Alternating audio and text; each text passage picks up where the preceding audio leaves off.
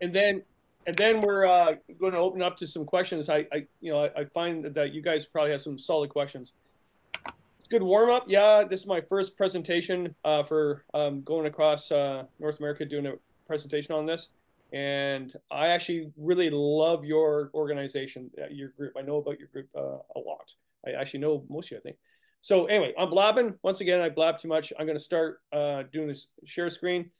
So we'll have a Q&A after the presentation. So get your pencil crayons out and write those down. Right. Everybody can hear me, right? Yes. Yeah, you're good. All right. Can everybody see the screen? Yeah, you're good. Okay. So we see the screen, but we don't see it in presentation mode. You don't see the presentation? You just see me? We see the presentation, but we see also the sidebar with all the individual slides as opposed to presentation mode. Oh, yeah. No, okay. I can change that. Okay, here we go. Right? Perfect.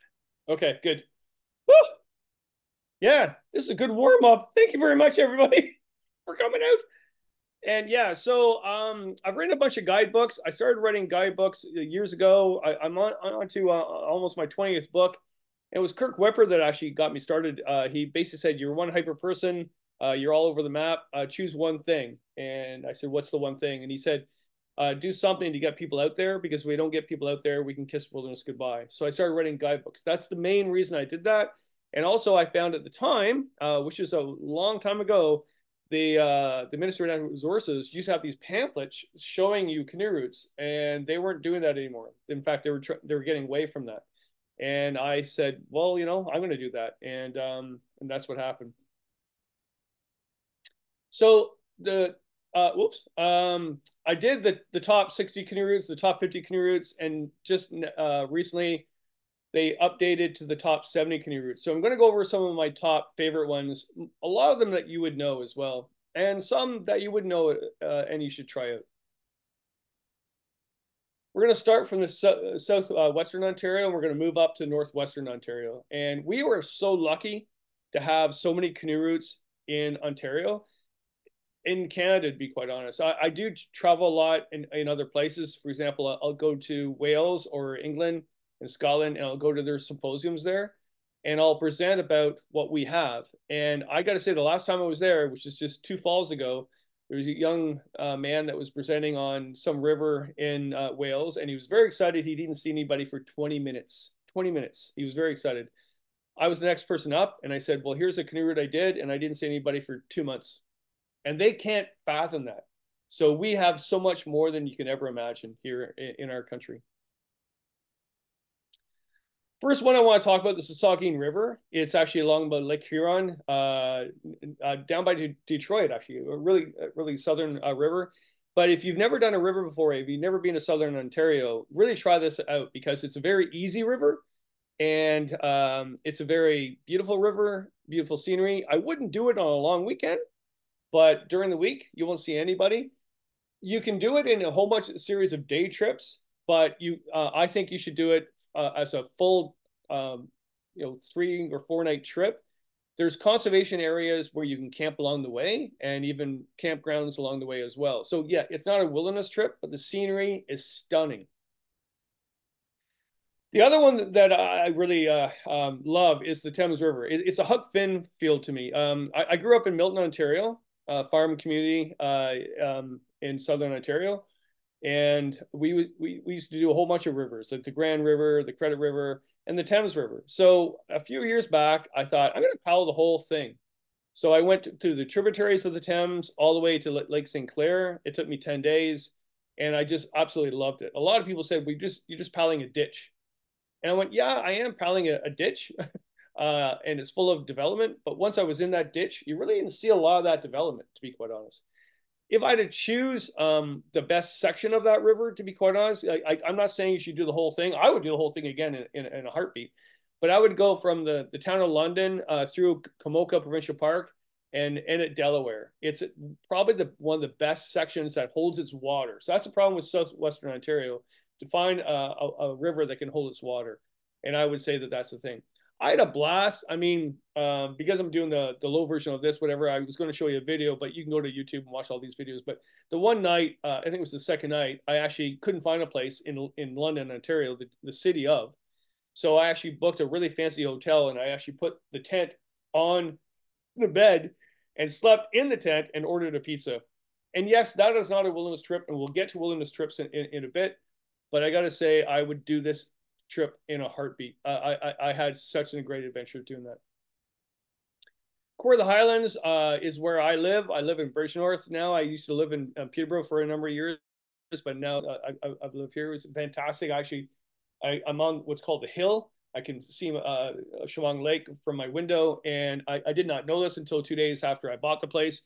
The First Nations elders came up to me, and we did a smudge, and I said, "What's up?" And my laneway is the old portage going out of Shawang. It's been phenomenal. But the Core of the Highlands, if I had to choose one river to do here, it would be the Mississauga or Mississauga.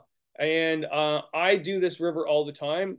Why? Is because the Core of the Highlands is a very busy provincial park.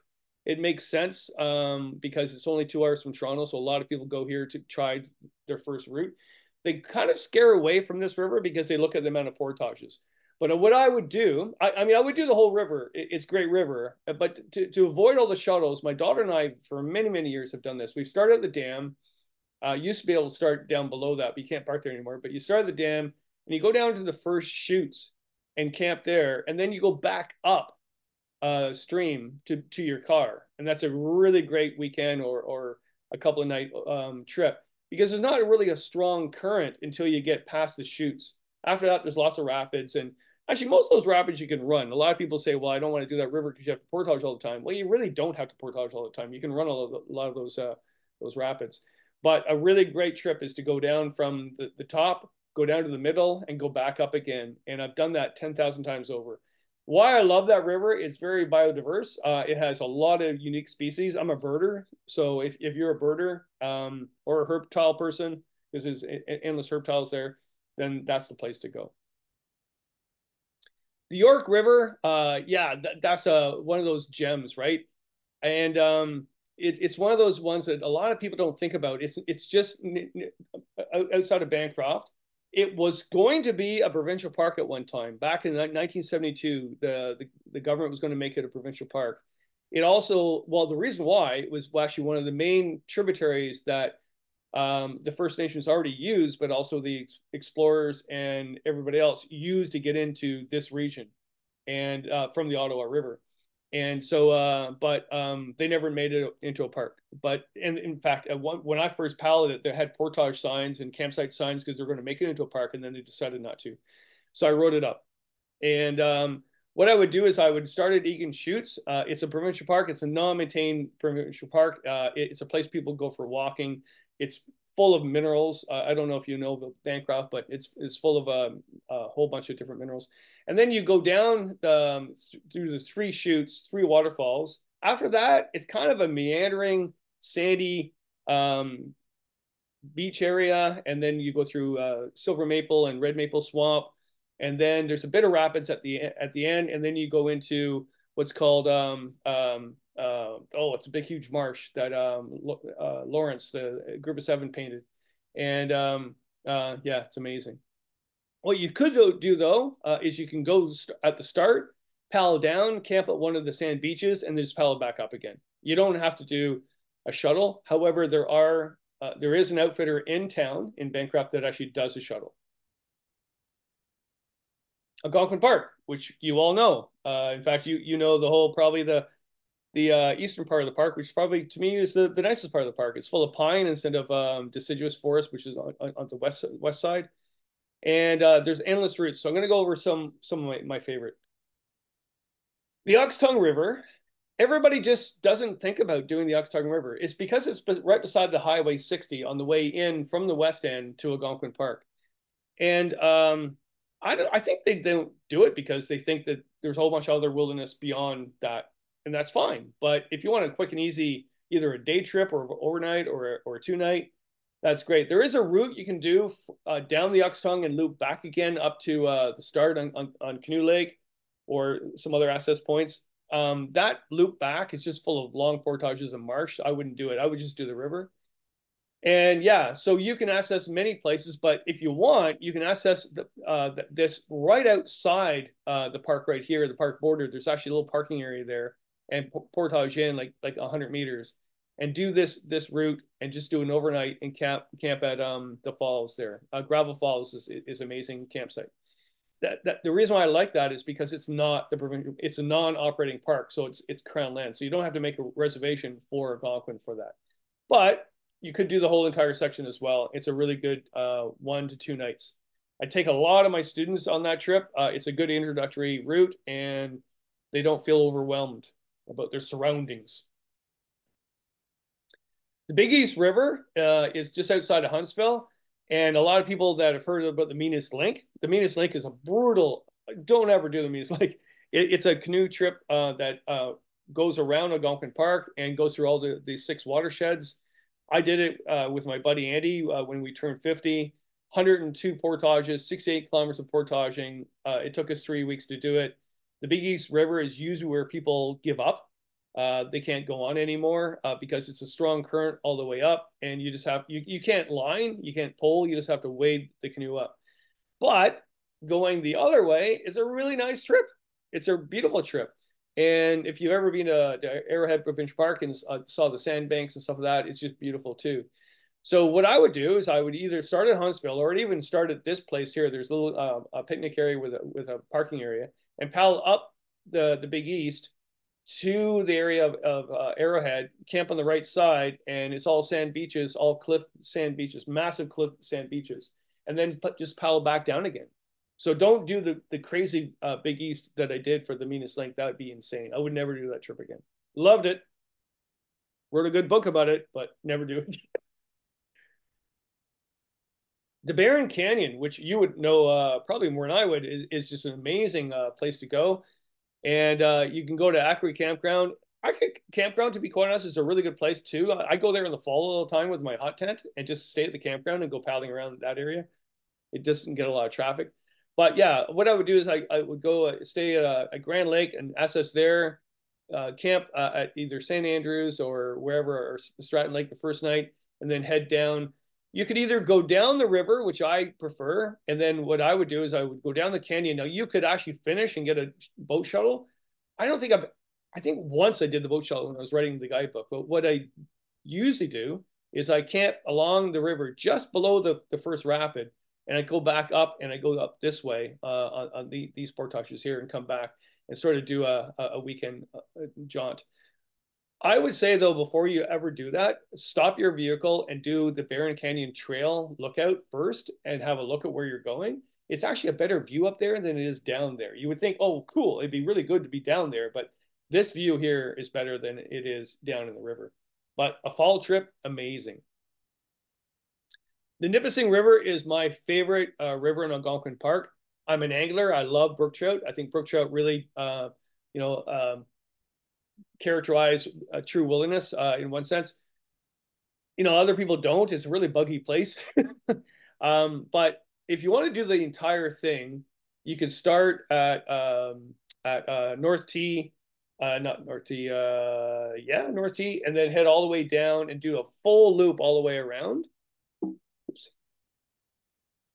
You could do that as whole loop. That's a good 10-day trip, and it's an amazing trip. But you also could do the upper or the lower and do loops through there. If you had to choose between the upper and lower of the Nippissing River, do the upper.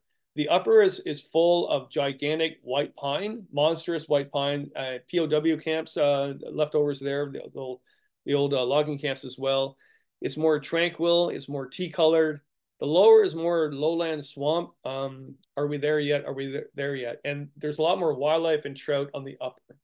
So I would choose that.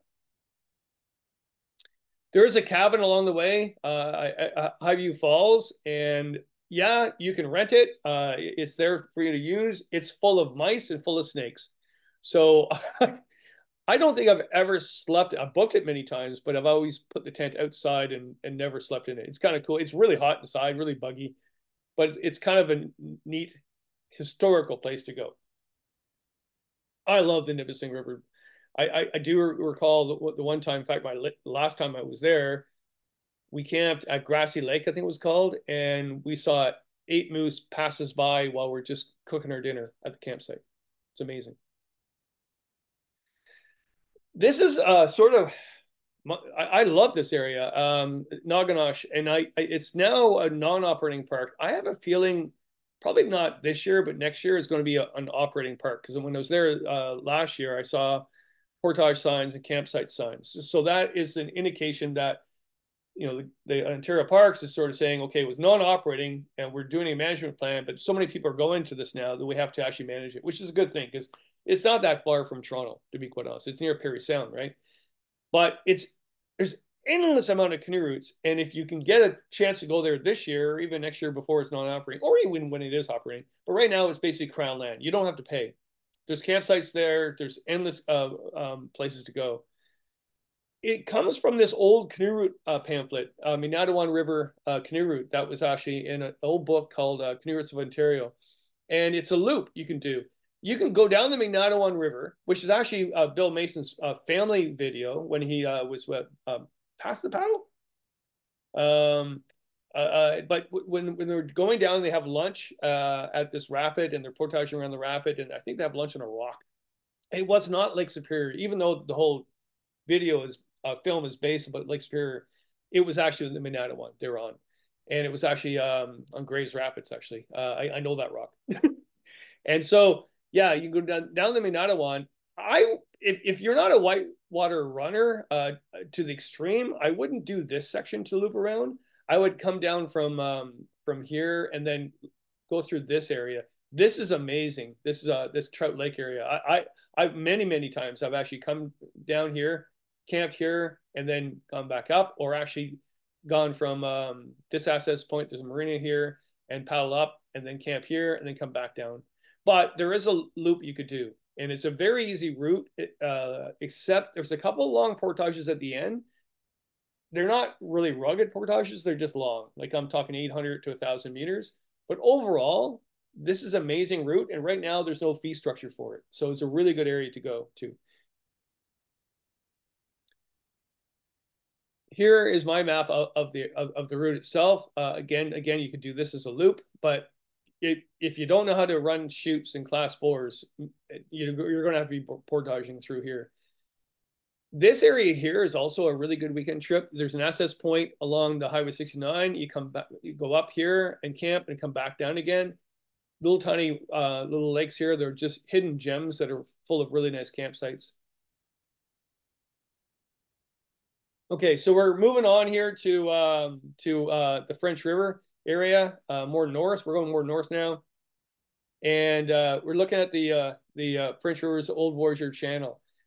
So this is the lower delta system, and you can do a whole bunch of routes. One is called the Figure 8. You can do from here, and you go out into Georgian Bay, which is amazing. The scenery is incredible. It's this granite, white pine, group of 7 look to it. Amazing fishing. But just note that this area here along Georgian Bay can get really busy with boats, sailboats and motorboats and stuff like that. So it's not a pristine wilderness. The reason why you would do the French is the scenery, for number one, and also the history. This was the pathway for the First Nations and the voyageurs and explorers. Everybody that made Canada the way we are today went down this route. So if you haven't done the French, you got to do it just for that reason, but you'll love the scenery.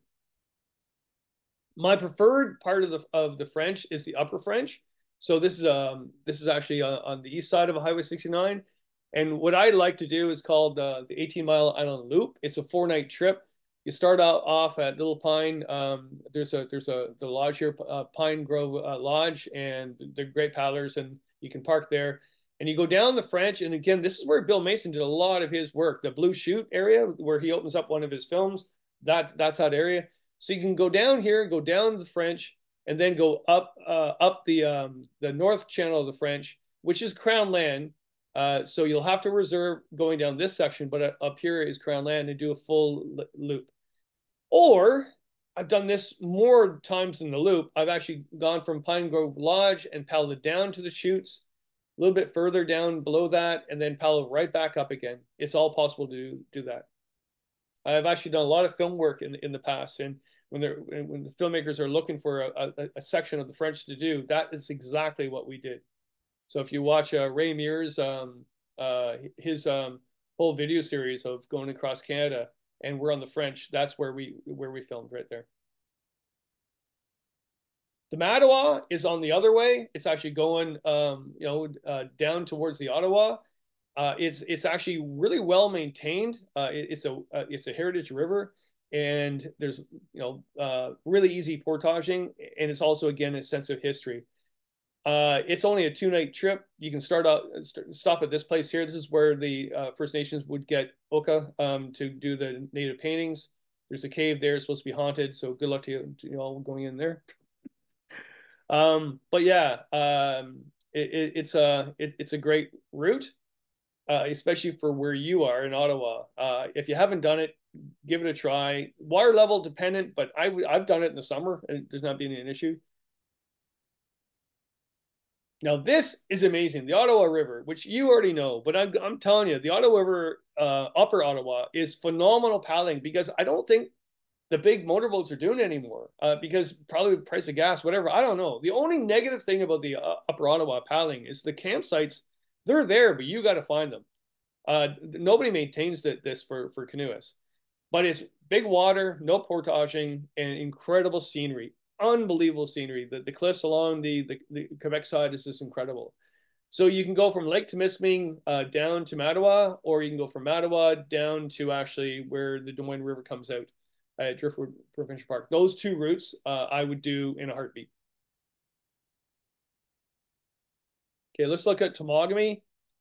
One of the best routes for Temagami is the Lady Evelyn. Yes, the south part of Temagami is great. Lake Temagami is amazing too. I actually just a year ago, I think I did a whole circumnavigation again just to map it out and put it in the book. But Lady Evelyn River is, or Lady Evelyn Lake, first of all, is actually kind of nicer than Lake Temagami. It's not as busy. Yes, it's busy, but not as busy. Especially the south end here is incredible. I would just spend a whole 2 weeks camping right down here. But you could actually go from Moas Landing, which means there's only one portage around the dam, it's just a lift over, go across Lady Evelyn, and then actually go up and then check out Maple Mountain. And it's not the highest point of Temagami, but it's the most scenic of all the points in Temagami.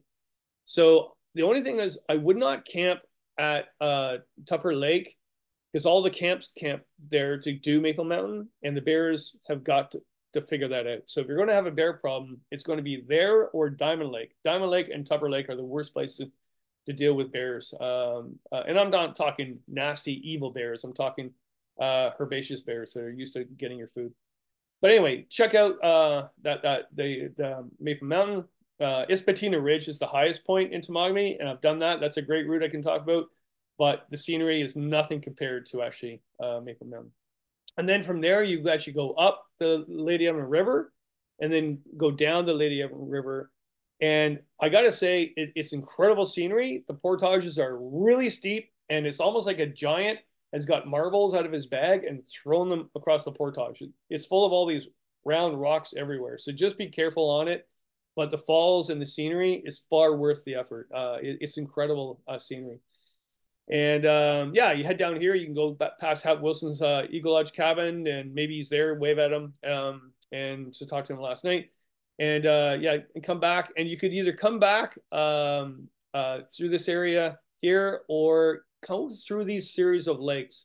And if you're looking for a place, especially if you're a bass angler, just go down here and stay here for a week. Those lakes are incredible. They're really nice. It's not really well used. The fishing is incredible. The bass are like 4 or 5 pound smallmouth bass. And I shouldn't even be telling you that, but it's a really good spot.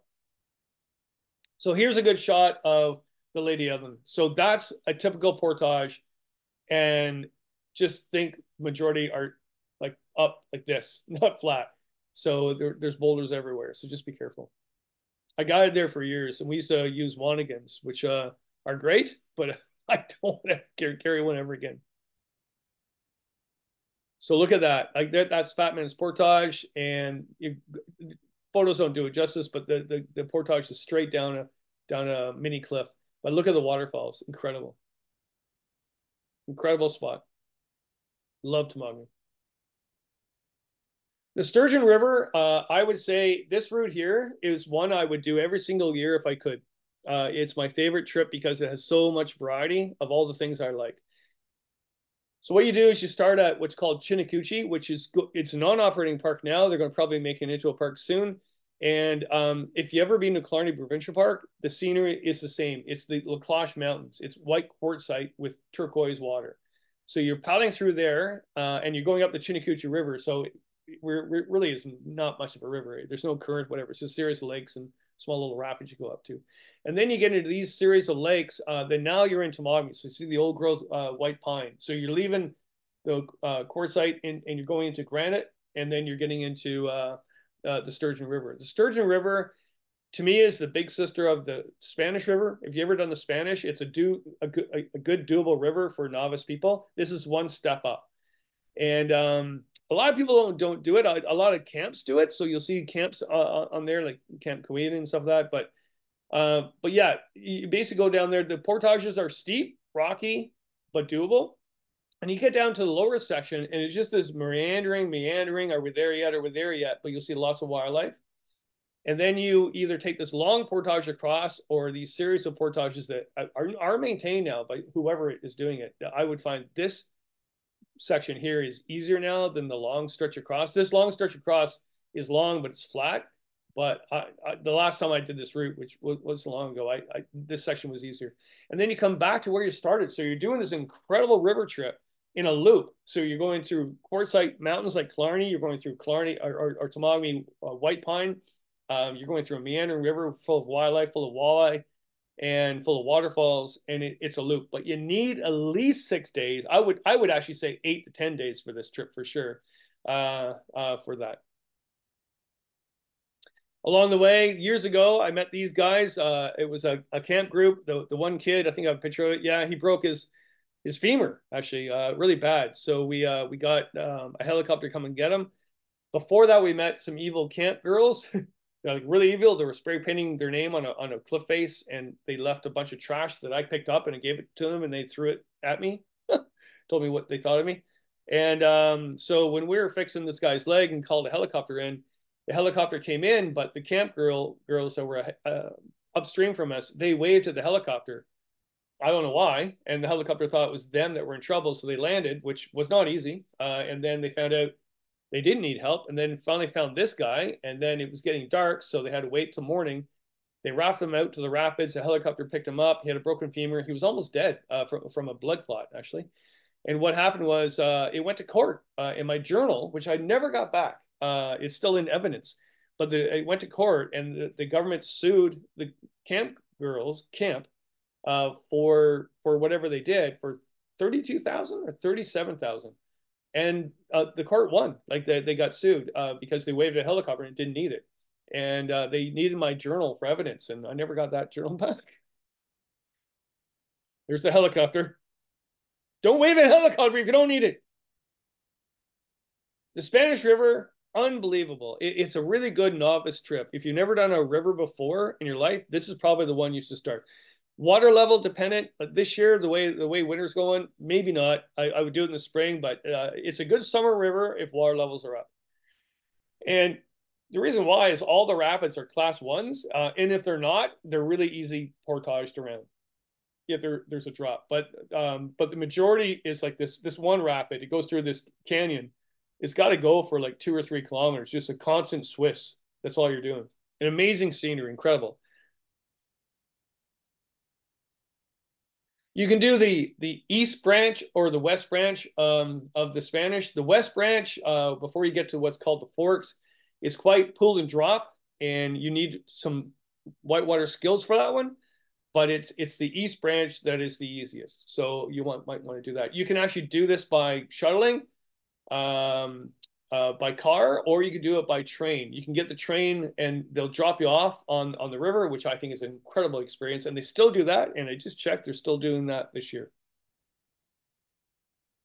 Mississauga River, if you ever read anything about Gray Owl, this is his territory. This is where he was Archie Blaney, the ranger. His ranger cabin is along the route. It's not too exciting. But when he wrote about the river later on in life, it's still what he says it was then. Massive pine, red pine especially, and incredible area. It's a long trip, a good 8-day, maybe 10-day from Biscuitasing down.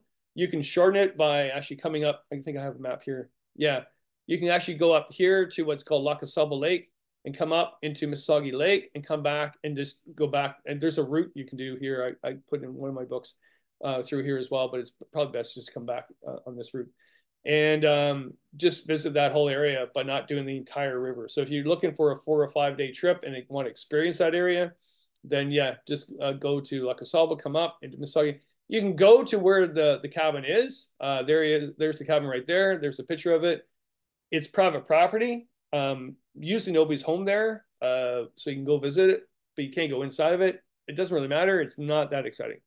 But the pine that are there are unbelievable. That was well worth the whole entire visit, especially the red pine. Ranger Lake Loop, back in the 1930s and 1940s, 1950s, it was a huge route the Americans used to use. Now nobody goes to it. If you want to catch brook trout and see no one, do this route. It's not maintained, but it's an incredible route. So you actually go to Agoma, and you can start at actually you can start at Ranger Lake itself, or you could start just before Gong Lake. This road here isn't the greatest in the spring. It could get flooded, so check it before you go. You might have to start at Ranger Lake, but if not, you can start here and go through Gong and go up the Wessabinadong into Megasin Lake, and then loop around. This route here is pretty rugged. I wouldn't say it's a river. The Nush River, it's a creek full of log jams and stuff. So have a good time. It's a great route, but what I would kind of do now is I get flown in from Ranger Lake. There's a outpost camp there with a bush pilot. They fly you into Megasin Lake and then paddle back down, and would be a phenomenal 5-day brook trout trip, or just a trip to get away from people. This is where I was introduced to canoeing when I was 12 years old. My dad and I were at a fishing lodge, which is no longer there. It's abandoned. Well, it's still there, but it's abandoned. And we went into some side lakes with a Grumman canoe and caught lots of trout. And I decided that the canoeing was the best thing ever for me. And I never stopped it ever since. So the White Lake Provincial Park. I wasn't going to show this tonight, but the park said that they fixed the problem. So it's dammed in 3 places now.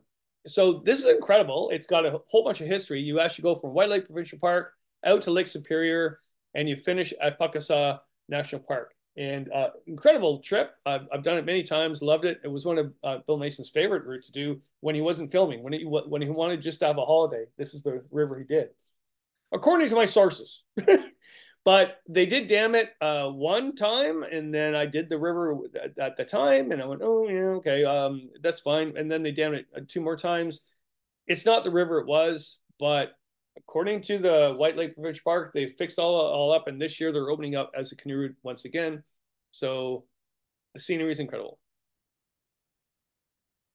All right, we're going north now, my favorite place. And yeah, the Still River Loop. Oh my goodness, this is not an easy trip, but it's what a lot of people are doing right now. It's become the lost canoe route that a lot of YouTubers are doing now, which I really highly admire for them to do this, because I know this trip is not that easy. So this is actually north of Lake Superior. You start at Santoy Lake. Watch the winds on that lake. I've never been on that lake when it was calm. So you start at Santoy and you go up what's called the Devil Portage, which is actually up a cliff. There was a First Nations elder that actually had just cleared 2 years ago a bunch of portages in this ring here. And I went up, I think 2 years ago, to check them out. And it's easier than the Devil Portage. But at the end of the day, it takes just as long. So I'm not sure if you want to do those or not. But there are. It goes through 2 small lakes here into Diablo. So you go up, and that's a brutal portage. And you head up through Carrigon and up through this area. This is all burned over a few years ago, so it's a burn over area. Fishing is incredible. You got what's called blue walleye, which are subspecies of walleye. They have a blue tinge to them. There's a chemical in them, makes them blue. And then you head up that river, and then you hook up, not that river, sorry, the lake system. Then you hook up into the Still River, the Still River, and you head down the Still River. Now, you could just do the Still River. There's an old logging road you can access on the top, and forget about the Diablo Portage and forget about all those lakes and everything else. You can just do the river and do a shuttle. There's an outfitter that will do the shuttle for you, or you could do your own shuttle. And it's an easy 4 or 5 day trip, to be quite honest. So the river itself is not that difficult. Lots of class 1s, class 2s. And then you head down from there, and and you finish at Santoy Lake as well. The only big problem is this lower stretch here, which is maybe why you want to get out at this logging bridge here. There's a bunch of log jams here, and every year they're new, so they get piled up more and more depending on the floods. And sometimes you'll find a portage around them, and sometimes they'll be washed out. You can paddle right through. I remember doing the river once. I was like, woohoo! But other times you're like, I can't believe that. I'm not talking just like a bunch of logs. I'm talking a wall, a massive wall of logs, and you have to get around them. And it's all this, I wouldn't even call it sand. It's more like silt. You have to walk up. And so it's not an easy trip. But if you want serenity, willingness, and a challenge, try the Still River. The Turtle River, I really like because it's got the White Otter Castle. Jimmy McEwitt, poor guy, 1914. He had a lot of money from gold. He found gold and then lost it all. And then he was living in a shack all alone. And then he mail ordered a bride from Scotland, and she found out he was living in a shack, and she decided not to show up. So he built her this castle on his own. He brought all the material in, built it all on his own. And then he went out fishing one day and he drowned. And then, yeah, the Rangers, I think it was 2 years later. I think it was 2 years later, they found him dead. So they buried him right in front of the castle, and the castle's still there. That's worth it, the whole visit. So what you could do is you go to Clearwater Lake. I wouldn't do, you can access it from the top end, from Ignace. That's the old route.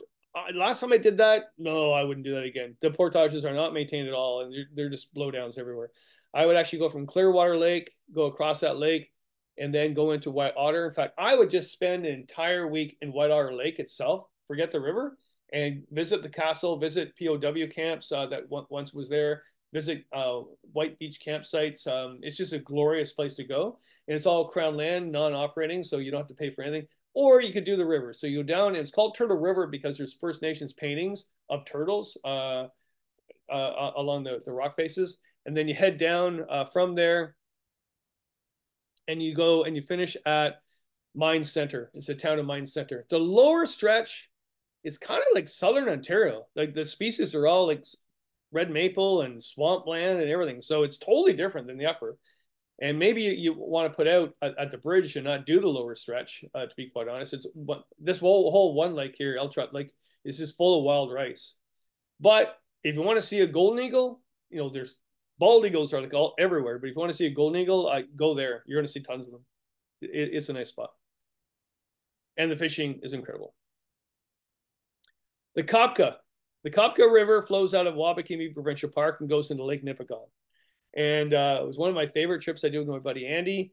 We did a trip north of that and then into Lake Nippissing for 5 weeks. We went on a 5-week canoe trip. It was incredible. But the Kopka, to me, you can actually fly in, but that's way too expensive. You can go fly into Uneven Lake. Right now, flights are way too expensive. So I would take the train in from Armstrong, drive to Armstrong, take the train in, and then let them know where you want to get dropped off, and they'll stop the train and head down this area here, which is non-maintained, but it's all doable. And then you head down the Kopka, and this is the section of the Kopka that's incredible. So I would say that, instead of flying in and wasting your money, just take this part in. Or, to be quite honest, I would even go here at the access point they have along the road here and paddle up and just camp right here for a couple of nights and then paddle right back down, because all the major waterfalls, I'm talking the Seven Sisters, are there. That is where the scenery is. So if you don't want to do this whole entire area, but you want to visit it, just go to this access point, paddle up here, camp at the waterfalls, and spend the entire time there. And I'll show you the waterfalls. Incredible. It's like the Amazon. Wabakimi is a great place, but it's very lowland, very, that lake looks like the same lake I just paddled. It's like the low James Bay area, but the Kopka is not. It's like drop, drop, drop, massive waterfall, massive waterfall. So there's the train. There's going in through Beagle Lake access point. So again, it's not maintained, just to remind you. And then you got the waterfalls. So this is what you're dealing with.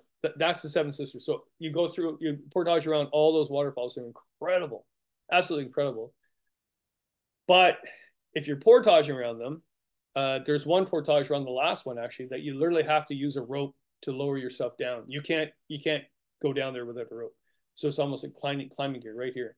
I thought it was a joke the first time I did this. I thought the people were with me. They brought climbing gear with them. And I went, come on, it can't be that bad. It was that bad. So there is another way around that falls to the right instead of river left. I tried as well. And you don't need a climbing harness on it, but the rocks and rumble around it is not worth it. It's better to do the other. We continue further down to Lake Nippissing. The crew that was with us when I first did this river stopped at the first access point. We continued down the river into the north end of Lake Nippissing, and we spent some time there exploring. My bucket list is to paddle all the way around Lake Nippissing. It's a vicious lake. It gets really nasty and bad water. But it's an inland Great Lake, but the scenery is unbelievable, and you won't see anybody at all. You'll see pelicans and woodland caribou and brook trout.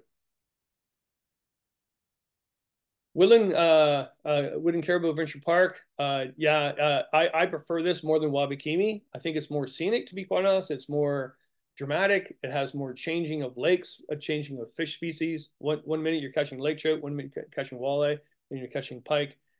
What we did, we went up to the Blood Vein River, which I've done before, but we actually went from the Blood Vein and then we paddled back down to Armstrong. And the reason why I would suggest highly to go to the Blood Vein and not do the Blood Vein if you don't want to do the Blood Vein, it's a lot of work for organizing that whole trip. Is to just go to Artery Lake.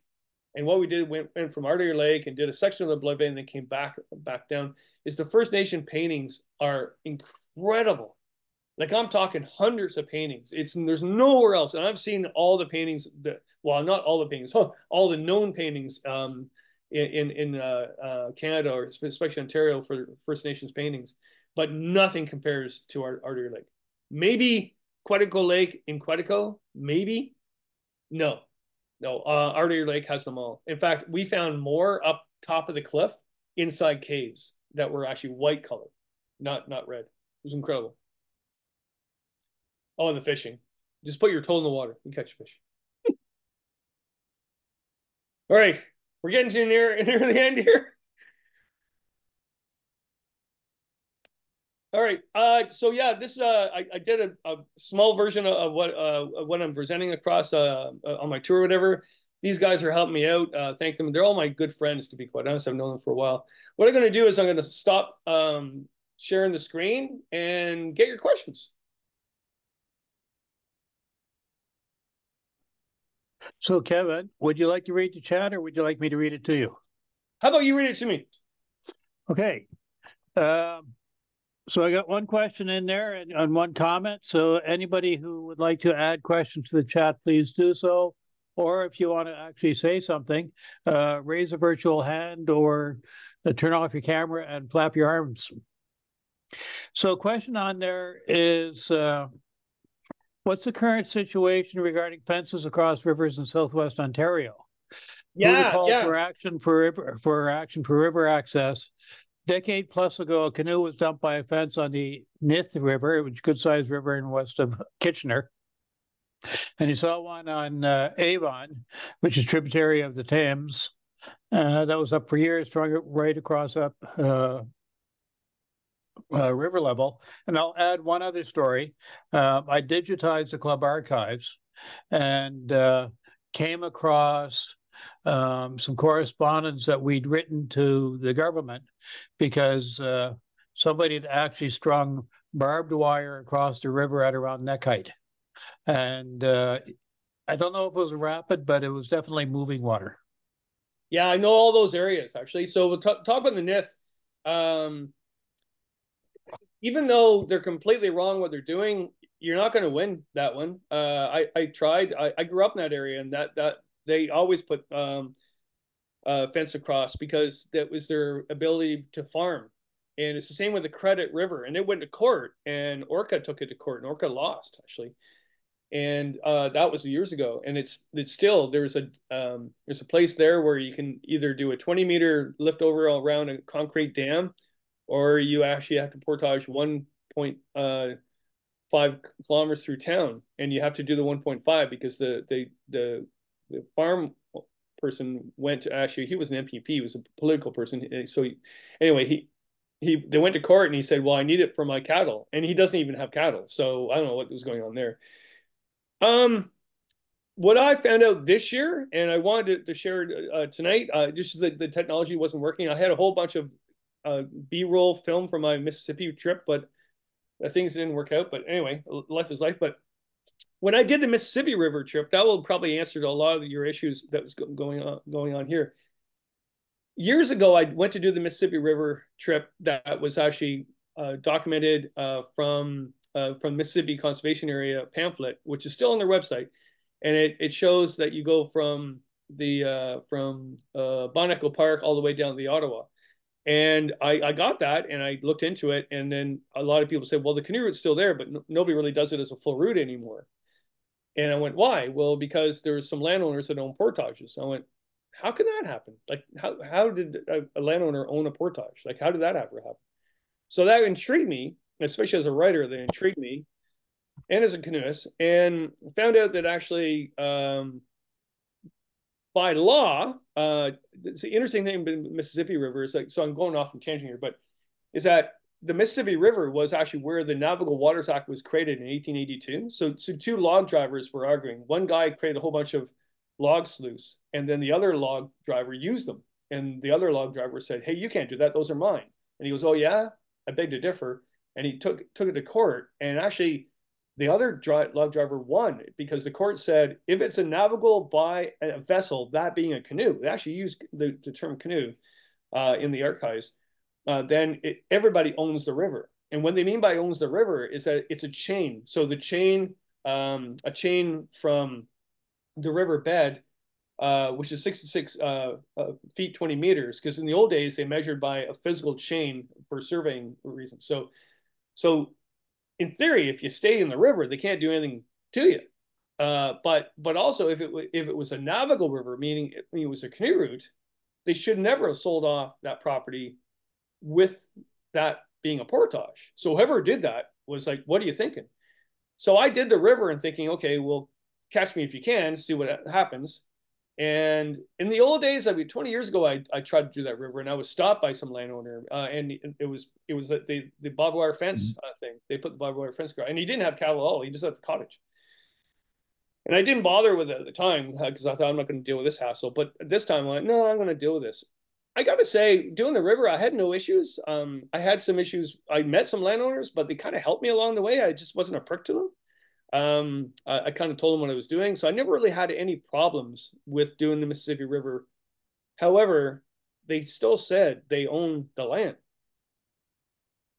I don't know the answer to that, except that actually I do know the court says that if it's a navigable water that was created in 1882, then if you can paddle a canoe down it, then nobody can stop you from 66 feet from the center of the river up the shore. For us as canoeists, just don't be nasty because we'll lose the rights, because the Credit River, like, even though they should never have won in court, now you can't paddle the upper Credit River. So yeah. Comment on the nasty girls. Laugh out loud, an expensive lesson. Nikki and Salmon say, big fan of Christine over here. Please say hi. Oh, great. Who's that saying that? Nikki and Salmon. Oh, yeah. Yeah, cool. Yeah. And by the way, if anybody wants to talk, I'm watching the virtual hands. Please feel free to stick one up. So Paul has a number of your books, had great source success with many routes. One route in Lost Canoe Routes has errors in the Chiniguchi route in the section of Lower Lake to Wessel Lake. What's the best way to tell you about any errors on your description? Send me a note. My email is on my website. My website's kevincallan.com, or even through social media. And you should send me those because my publisher gave me the rights to that book just recently. What happened was they didn't want to republish that book, the Lost Canoe Route book. It was never a big thing for them. It was a big thing for me because it actually reopened these lost canoe routes before they were lost, right? And a lot of people were asking for it, and they said, well, we're not going to reprint it. So I said, well, can I have it? And I actually went to pay for it. And they said, well, okay, we'll give it to you for free.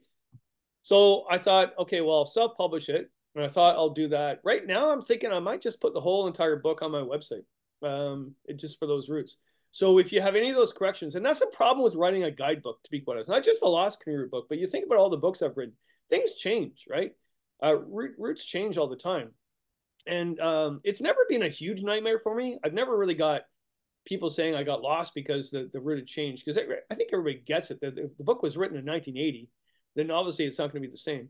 But yeah, send me the information because even all my other books, when they get redone, I always ask everybody, has anything changed? And I also go physically to check them out, like the Still River, those new portages around Diablo. Yeah, so please send me that stuff. I'm very open to that. So from Jill, I have a hard time finding Ontario River maps where the rapid classes are identified. Any thoughts? Yeah, there's a lot of people wouldn't do that. There's only guidebooks to do that. Hep Wilson's books is really good for that for river trips. I'll do the classifications. My books are when you read it, I'll more tell you where the portage is and the classification. And people will say, "Well, can't you run that?" I rather them choose if they're going to run it when they get to the rapid than me telling them if they can run it. But I will tell you the classification. But when you see the classifications too, when you do see them, make sure you note about water levels because rapids change dramatically in water levels. The Mississippi River, for example, last year, I went the first week of June thinking that there was going to be plenty of water, and there wasn't at all. We walked that river, and there was a section where people said it was unrunnable. Well, it was because we walked it. It was a creek, but in the high flood water, it could be a class 3 or even a class 3 tech. So there's a lot of websites now to check that out. Though I would look at myccr.com is still a good site. I would say that Ottertooth is a good site. Algonquin Archives is a good site. A lot of forums out there and asking people, but there's also government sites that show you the water levels of rivers, the gauge levels. And if they don't, then you contact any local outfitter and they'll just look out their window and tell you. For maps that show you them, no, like even like Jess maps that you talked to last week, the guy is a genius, but I don't think he has the class of rapids on his map. So. So Lynette's been a long time northern tundra traveler, but our carbon footprint will be keeping her closer to home, and she's very much looking forward to using your info for more local and more urban canoe routes. Thank you for sharing the experience and helping out. Yeah, some local areas too that I know I don't like going back in time, but today I actually had a whole bunch on and I couldn't because I got this new laptop, didn't work, whatever. But I wanted to show the Tay River, which you probably guys know more than I do. But the Tay River in Perth is an amazing one-nighter. You go from Perth down to the lift lock and camp there for $5 a night, and then paddle back again, or do a boat shuttle if a shuttle if you want. But the history of that river is incredible. That's a really good day trip. The Mississippi, what I learned about doing that area is that there was a lot more day trips than actually a full 8-day canoe trip like I did down the Mississippi. I would say that if you go to Crotch Lake in North Frontenac, to all the other lakes in that area, that's incredible. Even though it's a managed area, it's Crown land, but it's managed now by the municipality, so you have to pay. But that's fine because you got the site.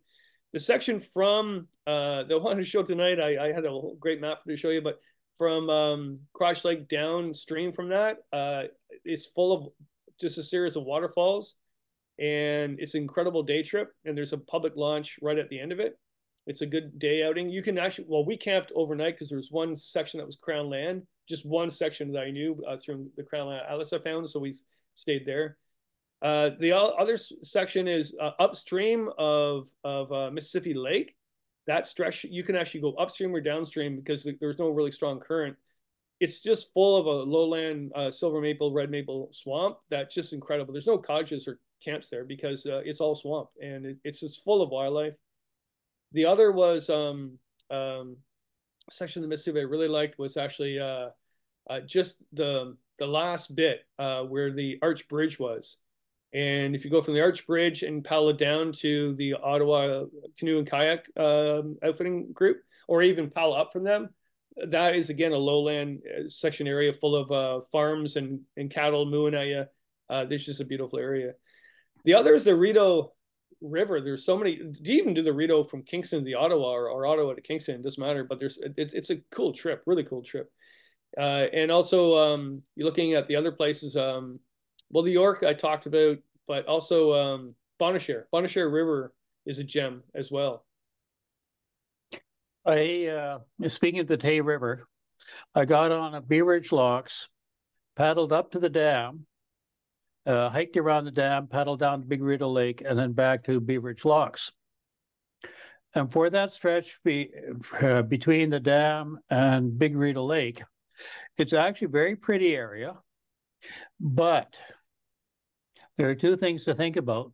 I did it in summer, and most of the river was this fairly wide with a big flat rock underneath it. And so I was able to use my whitewater river reading skills to find the area where there was 6 inches of water instead of 3 inches of water, so I could paddle down. But the thing that would put a stop to me doing it again is right where the river goes under the road to Port Ellensby. On either side, there's a cottage, and then no way to get out at the cottage, with this honking big R3 pull and drop. And so it's not that difficult, if you're experienced with whitewater, but you don't want to haul a whitewater canoe down all that little niggly stuff on a flatwater trip. And I don't want to take my lightweight flatwater canoe over a great big R3. And you can't portage around it. Yeah, it's difficult when you're in southern Ontario, especially eastern Ontario, and you're looking at routes that are all doable. But that if you have to get out, you have to, either catch me if you can or ask permission. So I know the Salmon River is a good example. I think it's the Clay River. No, the Clay River. What's the? You know where Puzzle Lake is? I go into Puzzle Lake, but if you instead of going to Puzzle Lake, which is a non-operating park, which is great, it's getting a little busy now. People have found that out, but if you actually go on the other side of the bridge, if you want to do the salmon, but there's another river. I think it's the Clyde. It goes into Tweed. It's an incredible river trip, but if you look at it, it's actually owned by a logging company. So I thought it was Crown land. I went there a couple of times and even camped there, thinking I was fine. But then I looked at the Crown land atlas, and it's not. It's not. They actually do own the shoreline. So, yeah. Yeah. Janet is saying that she read the Spanish River, even the Eastern Branch, isn't really for the novice paddler. Is there a shorter section that would be a good place to start? And can you recommend to put in a takeout just to get the feel of it? Yeah, so I might have messed up. It's the West Branch that actually is pull and drop from Biscotasing to the Forks. The East Branch is a novice, and you can either start at the series of lakes that drop through, or you can actually get dropped off at the train at the Forks and go from there to what's called the Bend. So get a shuttle there instead of going to Agnew Lake. If you go all the way from the Forks down the Spanish to Agnew, from the Bend to Agnew Lake, there's some good drops. It's all easily portage, though. I mean, you can't run them, but they're all easily portage. But Agnew Lake is just a bore. It's dam controlled. It's like, are we there yet? It's boring. So you might want to get out the Bend. So if you actually get a train ride to the Forks, paddle to the Bend, and there's an outfitter there that will drive you back to your car from the train, it's novice. Like, I mean, the worst thing you ever do is just get out and walk if the water level is a problem. So, piece of advice from Lynette: never ever count on anybody other's river classifications because, as you noted, conditions change, water level changes, winter runoff, etc. Always result in different classes for each rapid. People have to take responsibility for their own safety by doing their own scouting and assessments. Oh, definitely. I do know I've paddled with other people where they'll just blindly go around a bend, and because they'll be looking at a guidebook. In fact, I was on the Petawawa River, and they had the author. It wasn't Hap. It wasn't myself. It was someone else. It was someone did a guidebook on the Petawawa River, a little booklet, and they were actually reading the book going down the rapid, and they pinned on a rock, and they blamed the book. And we helped them. We got their canoe out, and they were complaining, and I was, guys, like, it's not the book's fault. Like, if you didn't get out and look at this rapid, well, it says it's a good teachable rapid. Well, what does that mean? I don't know. Like, so yeah, it's one of those things where we always mess up once, but if you mess up twice, it's nobody else's fault except yourself. So a couple of comments while I'm waiting for somebody else to put in with a question or a hand raise. Do you remember the story of how the stop sign came to be at Crooked Chute on the Petawawa? Stop sign at Crooked Chute. So Crooked Chute Rapids on the Petawawa is about 1 kilometer of R1 stuff. Yeah, it's where the cross is. Yeah. Yeah, and then you whip around the corner and it gets really nasty. And so there are 3 takeouts. The third takeout is just before the chute, and there's a stop sign on it. The reason is, a number of years ago, 2 couples were going down the river, and they knew they were planning on camping at the third takeout. And they knew that it was really easy up until then, so they're just paddling along. And they missed probably the second portage sign, because that was easy to miss if you don't know where you're looking. And they went over the chute. And I think one person died, and a couple of people were really badly banged up. Well, and they were really upset at the park because the park didn't properly label that it was the third takeout. They didn't make any great mention of the fact that they knew they were coming up to really wicked rapids, and they knew they didn't know the route, but notwithstanding that, they weren't wearing their PFDs. I did not know that story at all. When did that happen? I want to say the 90s. I may be mistaken. Wow. Because the similar thing happened to the Mississippi River, the lower Mississippi, around the big falls going into the Moose River. A bunch of people drowned because the old topo map shows the old portage on the right, and it's not. It's on the left. So now when you go there, there's a gigantic billboard showing portage on the left, and people are like, "Wait a minute, that's not a wilderness trip," because it is a wilderness trip. The Mississippi is like, a wilderness trip. So when you go in there, do I want to see a billboard tell me where to go? Mm-hmm. With the Algonquin, a good case study for that was, I remember a few years ago, there's a woman that died at Barron Canyon. She fell over the canyon. So the husband or the boyfriend, I think at the time, was very upset. And then they asked the park, there should be a fence put along that trail. Now, if you ever walked to the Barron Canyon Trail, yes, you're right at the precipice of the cliff. So they wanted to put a fence there so nobody could fall over. And the superintendent at the time, he's not there anymore. He said, absolutely not. I'm not doing this. I'm not doing the stop sign thing, what you're talking about. And found out later on that she didn't accidentally fall. He pushed her. He killed her. It was murder. So a fence wasn't going to stop her.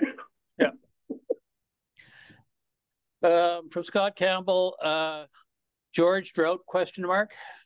Yes, George Drought, his guidebook. Yeah.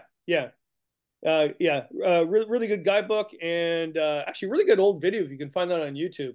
He did a video on that river for that guide. But yeah, they were very upset with. Well, actually, they didn't say it was George Drought's fault. They said it was the government. They thought that George Drought's book was a government pamphlet, but it wasn't. So, but they blamed him, and it was not his fault at all. Okay. Oh, excuse me. Well, one more thought, and I'm not seeing any more questions. But if you're looking for day trips, club member Karen Hurd a couple of years ago did a 1 hour YouTube on 40 day trip destinations within an hour and a half of Ottawa. Oh, really? What? I'd Uh, like to watch that. yeah, Can you it's show a, the? so I'll put the link in chat for anybody who's interested. And she's working on the sequel. Oh, that's And fantastic. and so it might get done this year, or it might be part of next year's series. Depends on time availability. But yeah, and it's really interesting because it's how far, the good and the bad, and so on. So it's a I very don't know interesting. if I don't know if I watched that YouTube or not, but if she can actually send me that link personally too, that'd be great. Because it's my partner. I've been with her for about 5 years. She lives just outside of Kingston. So lately, the last couple of years, I've been doing a lot of southeastern Ontario trips just to get to know the area because I'm in the Kawarthas and I know the Kawarthas. I know Halbert really well. But yeah, I'm really really excited about exploring that your region actually, especially that's why I did the Mississippi River. Everybody wondered why I did that river. It's because I wanted to get to know the landscape and Yeah. yeah. So just before Karen speaks, Gail was kind enough to put the link to her YouTube video in the chat. So Okay. Karen. So I am working on a YouTube video with 80 additional locations in Eastern Ontario, almost all of them in Eastern Ontario. It should be out probably May-ish, but I'll let you know when it's out, and it probably end up on the Canoe Club list of YouTube links eventually. I have a question for you though, Kevin, because I was doing the same Mississippi stuff that you were in pieces, and I didn't do between Crotch Lake and Miller's Lake and Stump Lake. So I'm curious, you said there's some really scenic stuff in there. So which section would you recommend doing in that little area? Absolutely Stump Lake for a day outing. There's only 2 cabins on that lake, and I don't know why, but we got. I mean, it was full of cottages on the way in, but we got to Stump Lake, and I didn't really film a lot of it because we're kind of hypothermic at that point. It was really bad weather, and I didn't film much of that whole thing. But I have gone back since to even paddle it and fish it, whatever. There is no crown land to camp on, even though in theory the islands should be doable, but I don't think they are. I think it's all private owned. But that's a beautiful spot of the entire Mississippi River. The section though from Crotch Lake, which you can do by going to the North Crotch access point or the south, it doesn't matter, but the north is closer, and then head down from there to the access point before Miller Lake. I would say it's a slog. The group someone joined us. I forget who they were. 2 paddlers joined us, and they were whitewater paddlers. And I think they looked at us like, "Why aren't you going to run this?" I went, "Because it's a waterfall." And I mean, they had the helmets on and the line ropes, and they did all what they do, right? But it was easier to portage around. The portages were there, so it was all doable. It was bush portaging, but it was not crazy. But you're walking mostly of that entire route. But it's a good outing, especially to have lunch at the the 3rd waterfall. There's a nice lunch spot before you portage around along the road. But you're not running that section unless you're an extreme advanced paddler and you do it in good water levels. The rest of the time, it's full of sluiceways from the old logging days. It's full of drop and shoots. So there's one section of the rapid we could have done, and I got out to look, and around the bend there was a log jam across. So if we actually kept going, we would have got pinned. Yeah. So, but at the same time, there's no development in that section. It's owned by a private landowner that used to actually invite people in that area, as history goes. I don't know the person myself, but and there was some controversy. He didn't want people camping there anymore. But now I guess things have eased off because I guess some people left some garbage and stuff. So there are signs there saying, be respectful. But I would do that section in again if you haven't done it. So maybe people on this seminar want to know that on your YouTube channel you have the Mississippi report up there. I've watched it; it's fantastic. So even though you didn't speak quite as much on that tonight, there's quite a detailed report on what you did on the Mississippi. I know, and I had it all. Like, I don't know, I got the worst luck in the world. I got a brand new laptop. I actually worked for like 3 days on doing all this stuff on the Mississippi because I knew I was talking to you guys tonight. And I didn't know I don't know, I couldn't share the screen. But Kevin, we can all go and find it because you put it on YouTube. We can all get it. That's true. And maybe put the link somewhere. Yeah, I'll do that. But also, I wrote 7 pieces for Explorer Magazine on that trip too. So if you want any more detail, the YouTube is great, but there's more detail in the written form. And Explorer Magazine, if you go to Kevin Callan blog, the Happy Camper blog on Explorer, you'll read all those pieces. It will tell you more detail about it. I went to write a book about it, to be quite honest. After my trip, I was all pumped. I'm going to write a book. But it's a really good article, but maybe not a book. I mean, it wasn't long enough. So I think it will be part of a book at one point that I'm working on river journeys. But it's like the Thames River. I love that trip. I wanted to write a book about that too. But again, it was a 10-day trip. You write a book about a 10-day trip. It's not a book. But yeah, I would do the Mississippi. A lot of things happened on that trip that I really didn't talk about it either. Is that my buddy Andy, so he just got his hip replacement done. And if you watch the videos, his hip was done. Like, he couldn't go because we walked most of those rapids because there was supposed to be good water, but there wasn't. The upper part, we walked the entire thing. And so his hip was gone. So we had to change. So when we got to Mississippi Lake, I got a friend to show us around, and everybody goes, well, why are you doing that? I went, well, because my friend's really important to me, and I want him to finish the trip. And we're going to end the Ottawa River. The only land issue we had the Ottawa River was the last dam. The landowner allowed us to portage through, but he said, you can do this. And I went, no, but I'm going to tell everybody else to do it. Like, there's a fine line there where if I go off in social media and tell everybody I did it, then you're going to have hundreds of people trying to do it. And at that time, I mean, I'm not knocking the landowner. I had some great opportunities with the landowners along the way, but he should never have had that house right on the portage. Whoever allowed him to have that house there at the dam, because by law, you have to portage around a dam, by law, in Ontario or in Canada, actually. So yeah, there's a lot of things about that trip. What was the one? I got to say, I'm glad I didn't paddle across Mississippi Lake. It was pretty boring. Because what I did is I went back and did all the sections that I missed with Andy. And that's just a personal thing. I didn't document it. I just wanted to do it personally. And Mississippi Lake, no, thanks.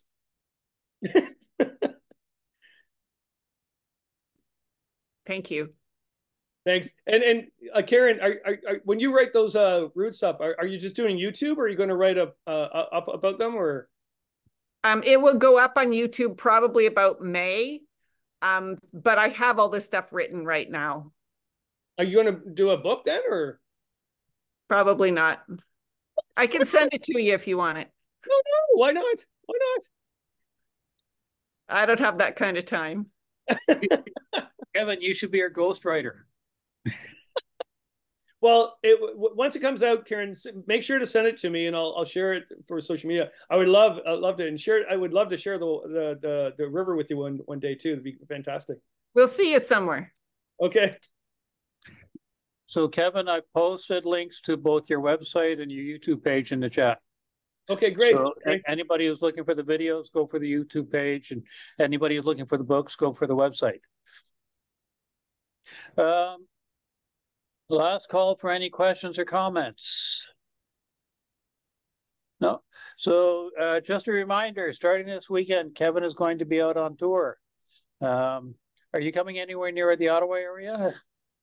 I don't have it set yet, but I'm going somewhere in Renfrew this early summer. I was asked to go there. I forget the outfitter or group. But yeah, I will be doing something. I'm not going to the Ottawa. I used to speak at the Ottawa outdoor show, but I'm away I'm on trip on that weekend, so I'm away. So that's still going on though, isn't it? The Ottawa show. Yeah, well, the canoe club will actually have a table there. Oh, really? Okay. Yeah, I used to go to that every year, but it's later on in the year too, and then I end up. There's a certain point where you present a lot, and there's a certain point where you just go out in the woods.